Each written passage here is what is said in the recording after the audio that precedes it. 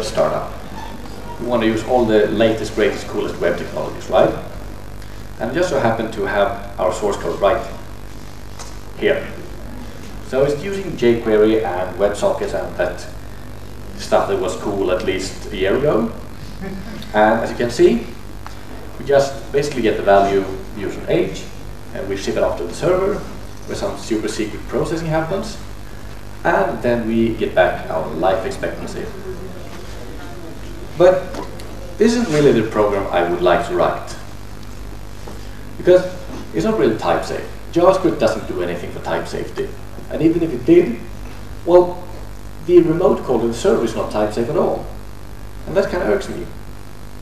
Furthermore, it's not synchronous, and while it's not really apparent in this example, because I couldn't fit the cumbersome example onto one slide, programming with callbacks can be a bit heavy at times. And worst of all, this program is not complete. It needs a separate server component written in whatever language, which means that we will not be able to share code and data across the network as we would like to. Now, fortunately, we've come up with a little library which lets us write this program in a style that is a little bit more reminiscent of what we'd like to write. We call this library haste.app because it allows you to write apps on top of the haste compiler. It's very imaginative. So we start off with a simple bootstrap function. We don't really need to care about this, just configuration craft. Here we have our super secret server-side source. So we can see this server annotation. This code will execute on the server as it is located in the server monad. Here we have the entry point of our application, where we bring this life expectancy function into scope as a remote closure. And here we start off the client. And on the client, we simply attach to the on-click event handler of the send button a simple handler which does the same as the JavaScript version. Gets the user's age, it ships it off to the server, and waits for the reply, and then it just displays the life expectancy to the user. As we can see, we have managed to cram all of this into a single program. So, how do we get from this to this? So it's kind of easy. Just fire up the terminal, and we compile our program. Now, we compile our program again. So the first compilation pass with the normal GHC compiler creates a binary. This is our server binary. We can launch it just like any other. Oh dear. The second one creates our JavaScript, well, not a binary, but bundle, which can be put into any HTML file, and put together with a pre-prepared index.html. We have another version of our web app. Does it work? Oh, it does. That's great. Now, as you can see, since this is a single program, it's also very type safe, even this call across the network. So if someone were to try to pass this on as an age, then simply will not compile.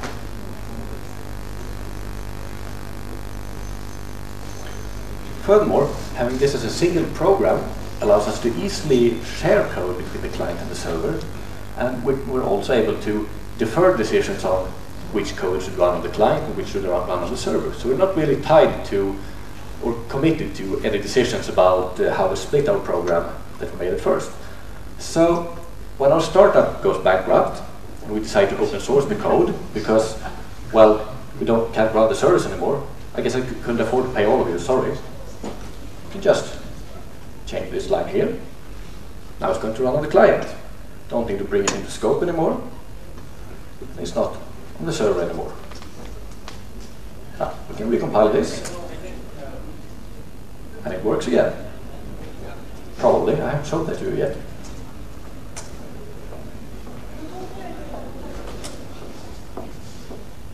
So, does it work now that everything's on the client? Yeah, it still does. it doesn't really show, but this computation was just now moved, just by changing the types around a bit, moved from the server onto the client. But what was you just saw?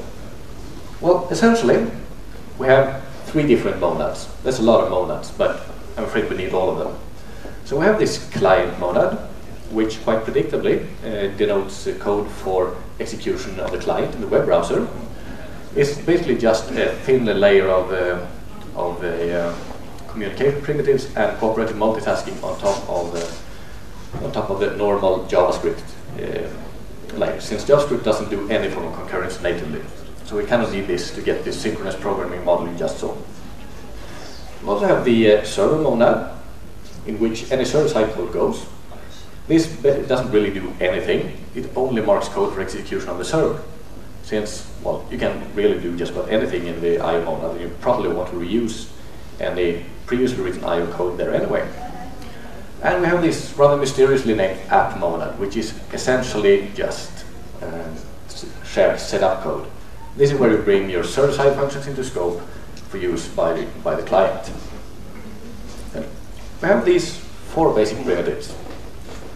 So, as you saw, we have the remote primitive in use here. So this takes any remotable computation and brings it into scope as a remote closure on the client.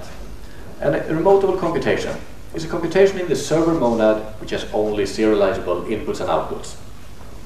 And a remote closure is essentially a handle to function on the server side. Then we have this funny little operator. It's pronounced full stop being eaten by 2 crocodiles, which takes one of these remote closures and applies it to a single serializable argument.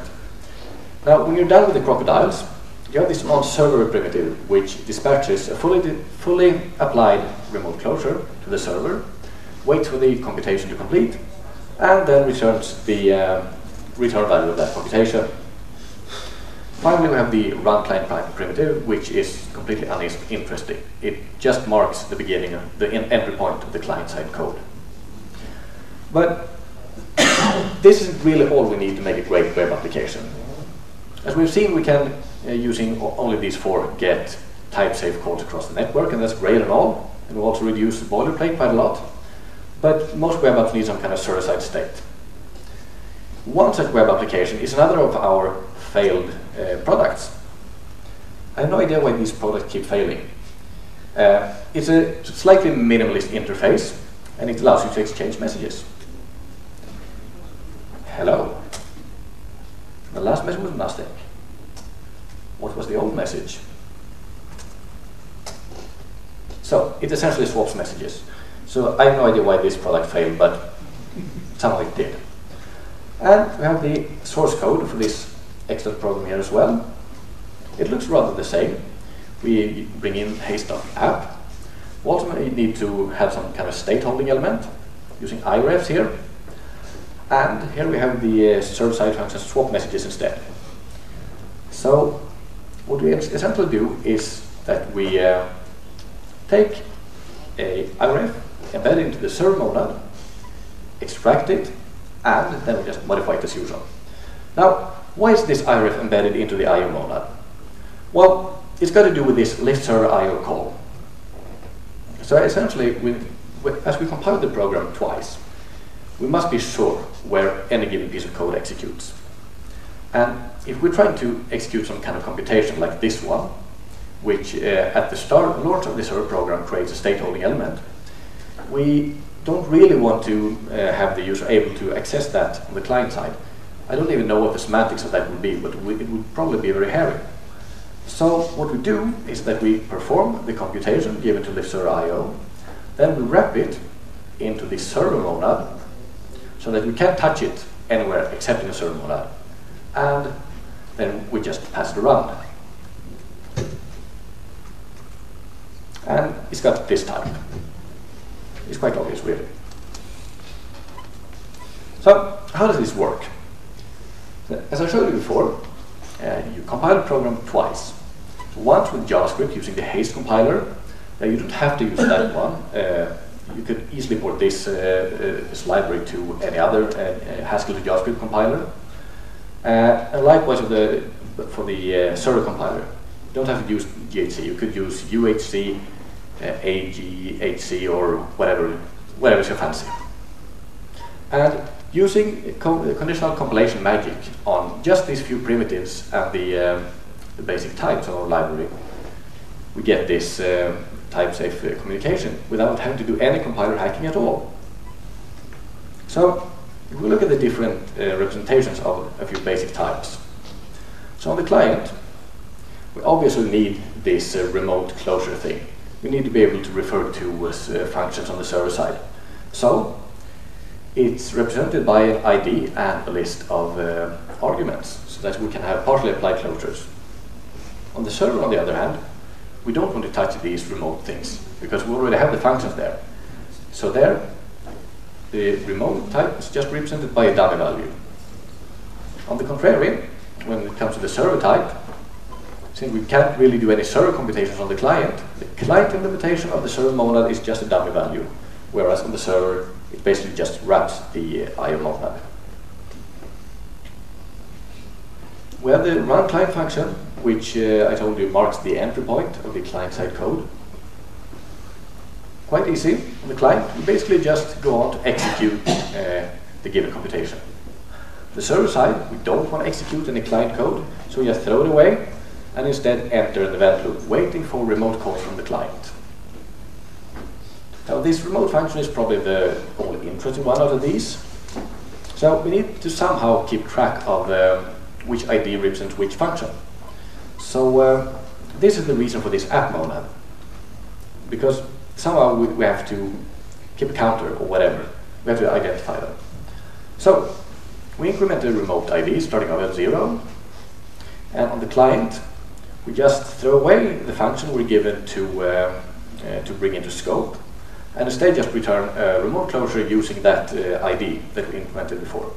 On the server, we have to keep even with the client when it comes to incrementing the remote ID. But instead of doing something, well, instead of returning it, we just map this ID to the given function, and we return this dummy value. And this table is then used by the aforementioned event loop, so that whenever a remote closure is dispatched from the client to the server just has to look at the ID and apply the relevant function to the arguments passed in. The listener IO function is quite simple as well. So on the client, throw away this argument. On the server, don't throw away the argument. So this isn't the first attempt to tackle this problem. This has been done a million times before in various different ways. So I'm just going to give you a quick rundown of this, because at least one reviewer was very happy about the comprehensive relative work section of the paper. I think was more happy about that than about our contribution. So for JavaScript, you have a bunch of frameworks like Conductance, OPA, and so on. And obviously, they don't do much for type safety, but at least we have the abstraction and some code sharing between client and server and so on. We have the same for C++. Oxygen for Camel is doing something quite similar. It's a full stack solution, which makes it maybe a little more unreal, but it's a really nice and really mature thing. We've got AFAX from F#, which is very similar to what we're doing, as well as Cloud Haskell. Both of those suffer from the fact that you unfortunately seem to need some modification to the type system to make them work without boilerplate.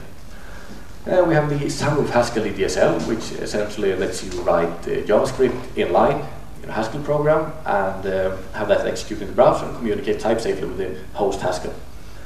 And there is a whole bunch of standalone languages which are specially tailored to this program slicing thing. As for future work, there's lots of interesting things to do. We want to generalize this to use multiple servers, because most web apps are not really content with just talking to a single one. Currently, we're working on adding some notion of information flow control to the types, so that you don't inadvertently leak information. Also integrating with the code generator to produce code that works well with some existing dynamic approaches to verifying the absence of information leakage. We want to do some templating because currently there are lots of nice templating libraries or HTML combinator libraries and so on for Haskell, and it would be very nice to integrate with those. Was also kind of inspired by Simon Marlowe's nice talk yesterday to perhaps do something about the batching of requests to reduce performance problems and so on. And maybe most importantly of all, we really want to do a larger system using this because so far we really haven't done that. So, in conclusion, with our library you get automatic slicing over Haskell programs, completely type safe, and you don't have to do any compiler hacking. And best of all, you can get this from Cabal right now, today. Thank you.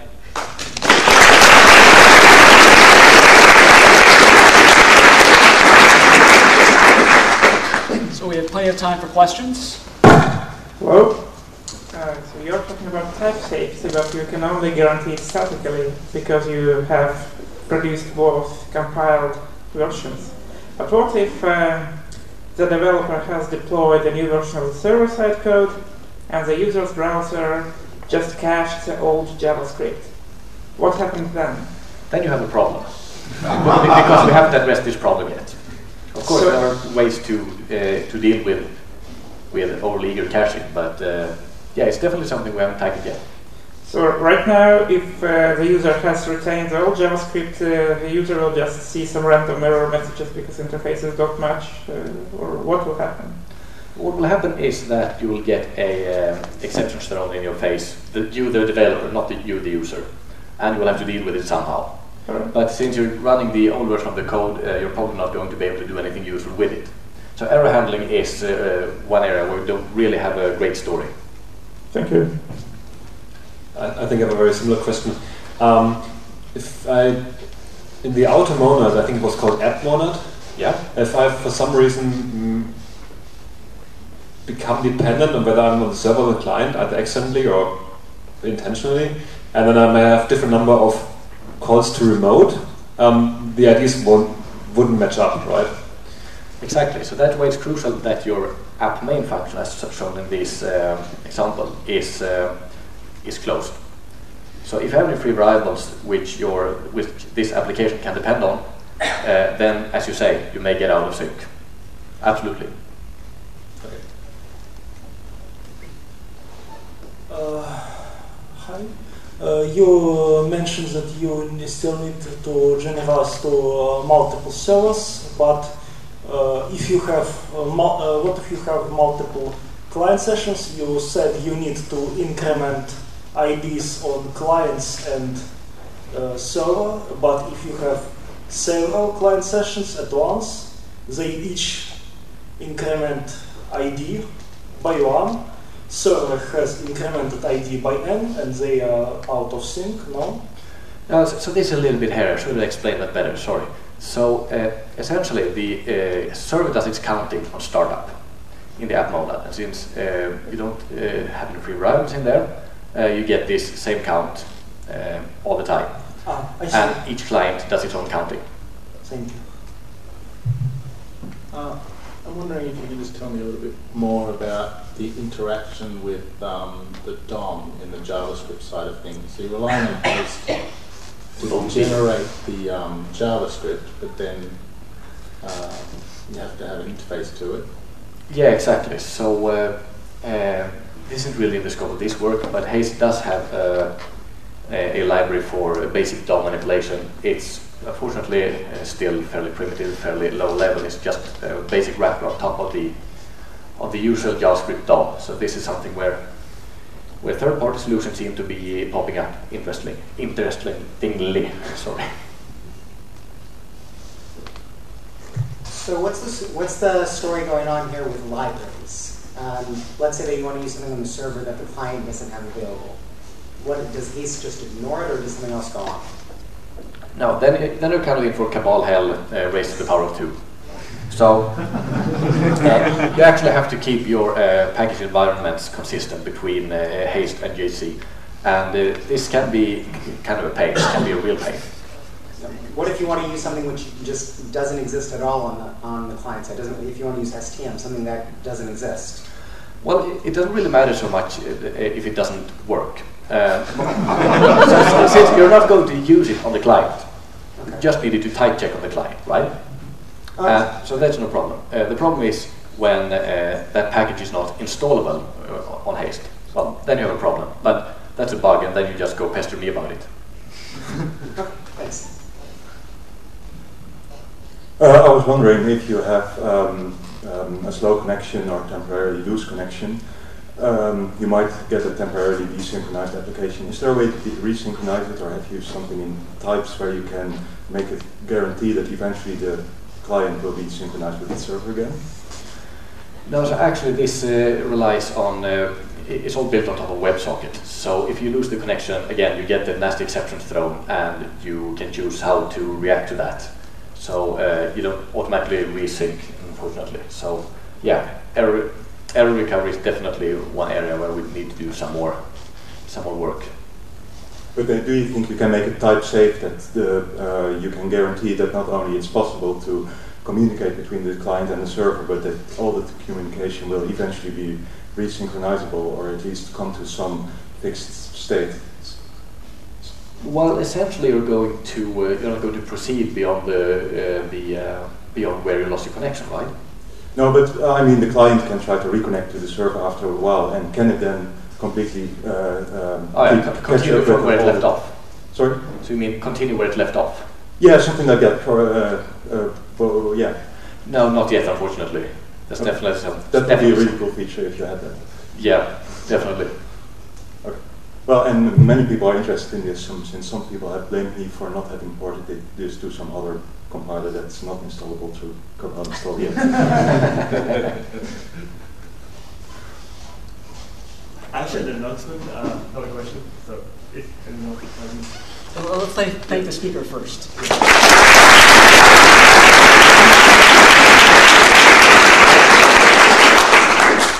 So once you're done web programming, you'll be very thirsty, and we have an industrial reception at the Museum of World Culture at 6:30 today. It's probably 200 meters away from here, and it's not the dinosaur museum, it's the other museum. There's loads of museums. So if you find yourself surrounded by dinosaurs, go find the other museum. And but it would be good to show them forth, because all of the ICFP and CFP sponsors will be there, so along with a private tour of the museum as well. So hopefully see that. Thank you. You should walk towards the dinosaurs and then put the mask on. That's right, that's right. Where are the dinosaurs?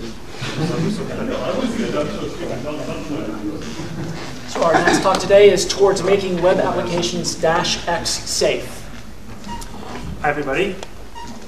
So my name is Abhi Levy, and like you said, I'll be talking about making web applications -X safe. I added the towards at the last minute to the title because there's still some caveats, unfortunately.